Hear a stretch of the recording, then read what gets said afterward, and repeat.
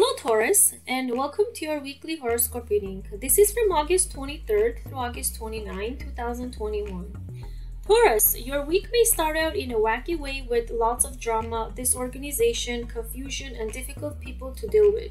But you will be able to cut through all of that rather easily. Your head is on straight this week, and it won't be nearly as hard as you might think to make sense of it all and get it under control quickly. Just don't let the stress get to you. Once things start to settle down, you will recognize the value of being orderly and on top of things and thoughts that may inspire you to organize your own life and purge unnecessary things.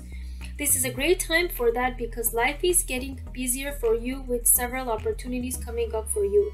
The more in control you feel because of the neatness that surrounds you, the easier it will be to take advantage of the good fortune that comes your way.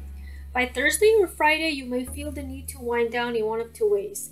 Either by relaxing in some kind of solitary activity, such as with a good book and your preferred drink to lift your spirits, or by spending your time out on the town with the funniest friends you can find.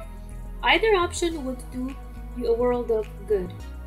Thank you for listening, Taurus. I wish you a blessed and prosperous week ahead.